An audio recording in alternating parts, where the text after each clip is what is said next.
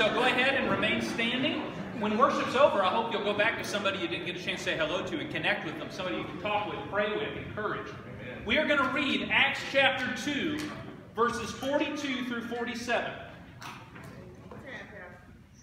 They devoted themselves to the apostles' teaching, to fellowship, to the breaking of bread, and to prayer. Everyone was filled with awe at the many wonders and signs performed by the apostles. All the believers were together and had everything in common. They sold property and possessions to give to anyone who was in need. Every day they continued to meet in the temple courts. They broke bread in their homes and ate with glad and sincere hearts, praising God and enjoying the favor of all the people. And the Lord added to their number daily those who were being saved. Be seated, please. First story I want to tell you should remind you why the heat and the humidity of this place delight me. They do not discourage me. And so even though last night I was sweating without an air conditioner, I would rather have the heat than what I'm about to describe any day. 57 below wind chill. 13 below straight up temperature. I am driving down a two-lane county road at 5:45 in the morning for a Bible study that we called Way Too Early Bible Study. And it was. And there was a handful of us men that gathered together in our church building on Thursdays at 6 o'clock to read the scripture, drink coffee, and get to work. I was about 2 miles up the road with the wind chill at negative 57 with negative 13 temperature when my tire blew. I will take heat over the cold every single day.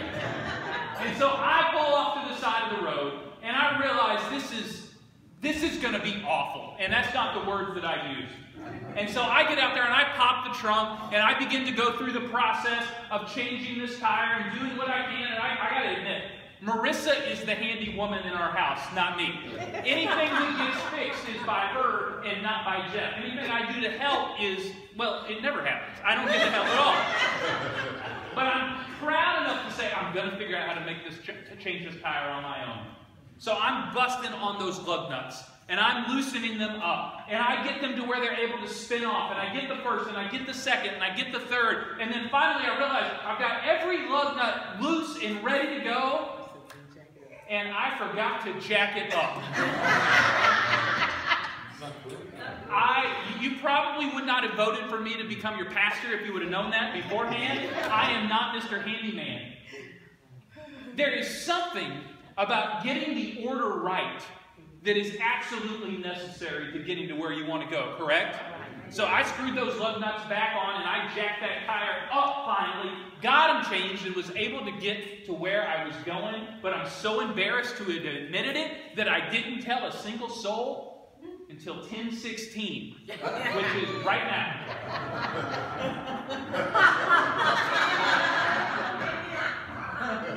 When you get the order of your energy out of whack, you will not get to the place that God has created for you to go. That's right. When you get things out of order, you will miss what God has in store for you, and you will end up like I did, putting all of this energy into something that's not going to get you anywhere.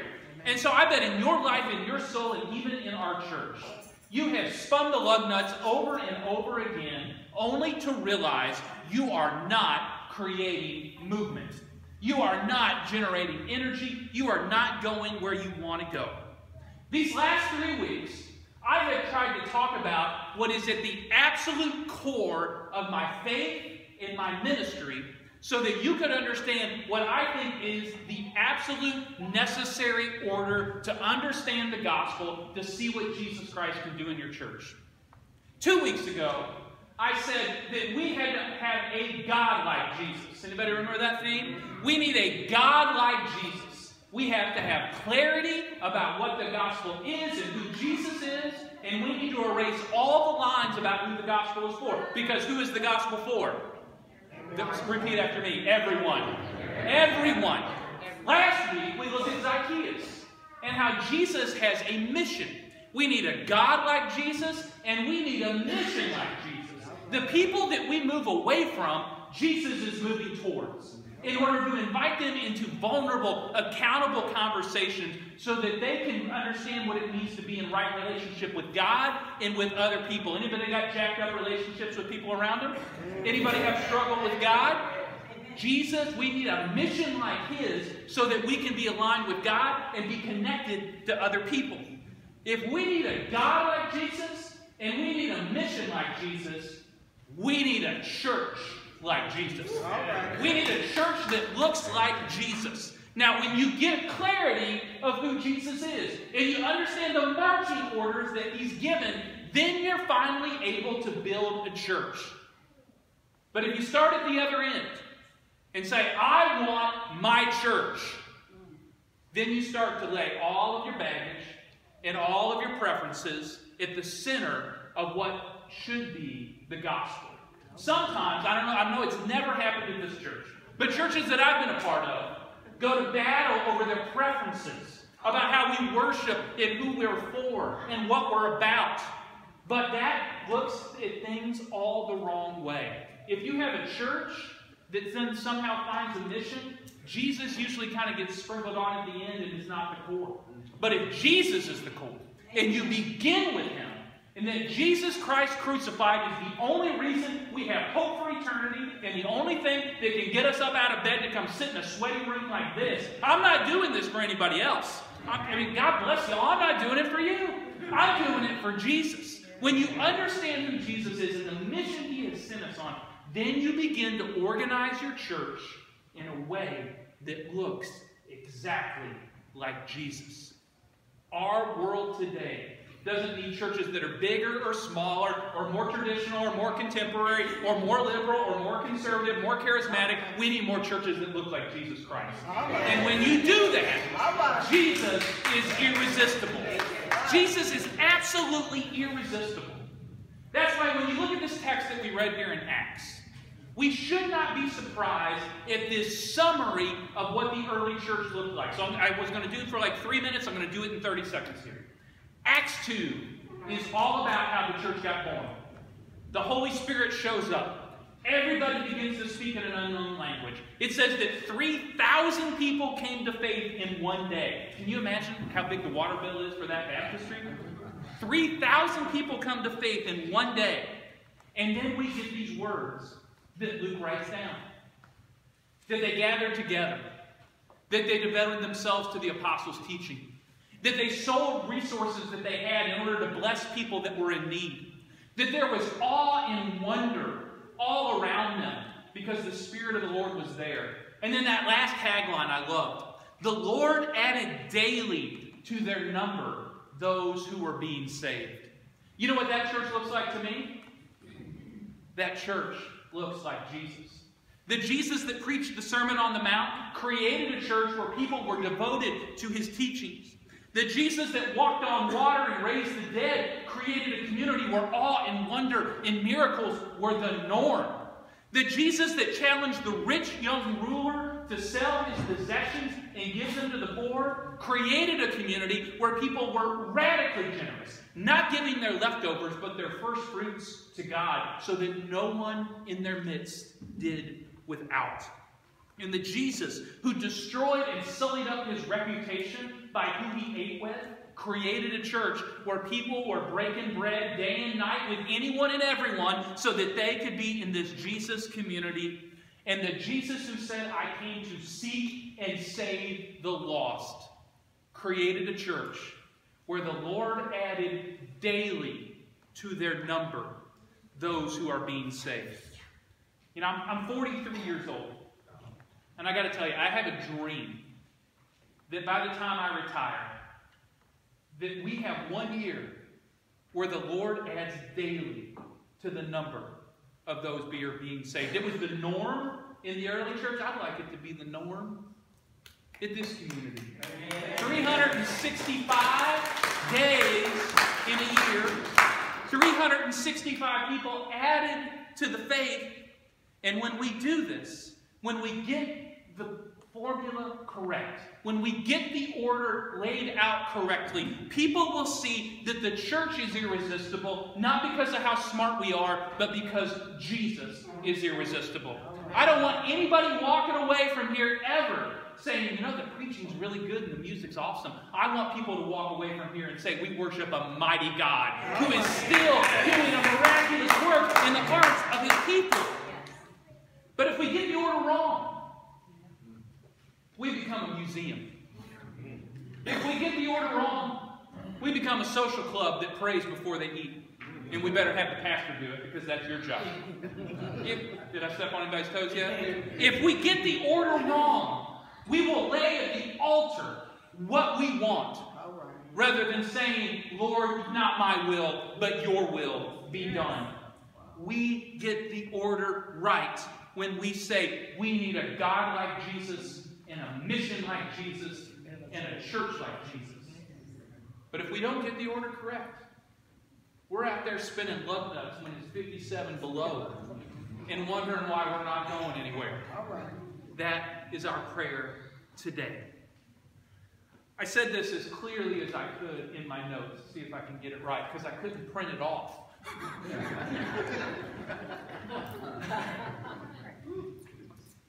Christian maturity has nothing to do with tenure or longevity, and everything to do with how white-hot a passion you have to build a church that looks like Jesus Christ. That is the measure of Christian maturity.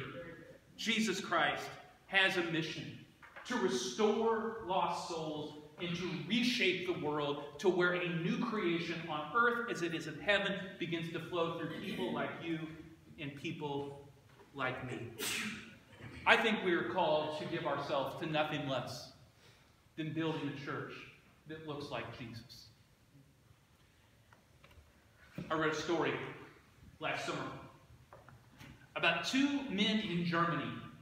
They lived in a nursing home. And if you haven't been to a nursing home, let's just be real honest here. It's not always the most inspiring place. It can be difficult.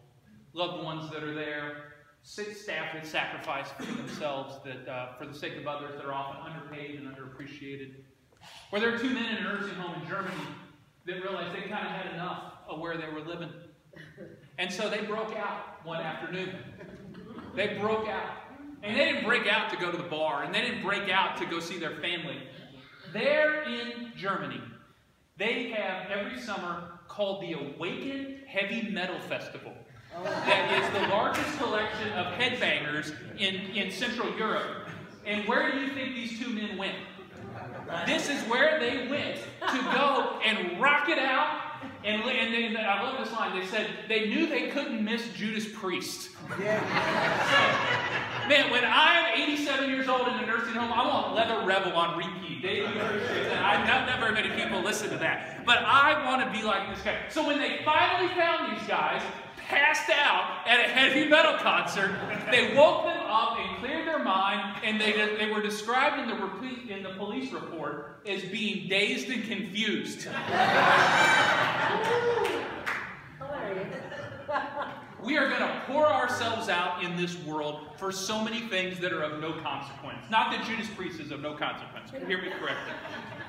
I want us to be sold out to a God that looks like Jesus, to a mission that looks like Jesus, so that we can build a church that looks like Jesus.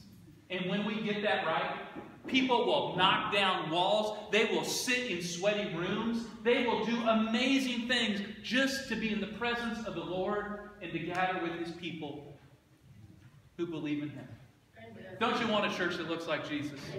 That's what I want for. Let's take a moment and pray today. God, we love you. And we are so grateful for this gift that you've given us. Lord, forgive us if we ever feel entitled, like there's some space that's ours. This is your church, God. Nothing less. I have gratitude today for so many people that made their way here because they are hungry for your word and for your people. May they have found nourishment today in the reading of Scripture, in the community that we find. There is a sweet, sweet spirit in this place, God. And we know that it is the Spirit of the Lord. Lord, cultivate inside of us a passion for the gospel of Jesus Christ. He died in our place for our sin so that we can be forgiven and that we can have a life that never ends.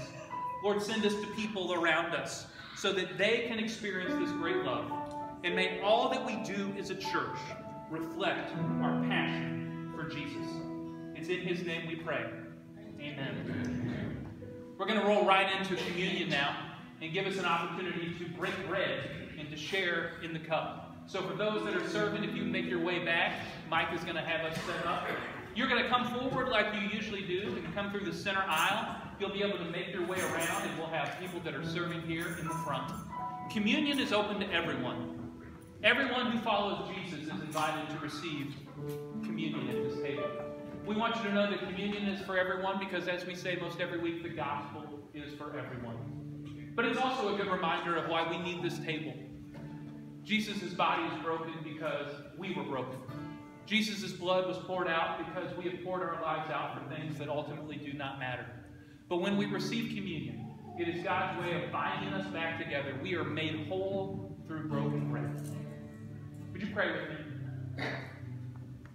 God, we ask your blessing upon the giving and receiving of this cup.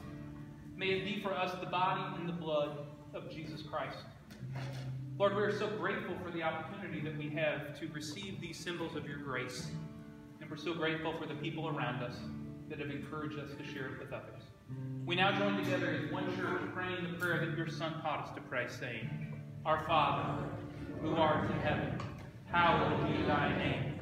Thy kingdom come, thy will be done, on earth as it is in heaven. Give us this day our daily bread, and forgive us our sins, as we forgive those who sin against us. Lead us not into temptation, but deliver us from evil. For thine is the kingdom, and the power, and the glory,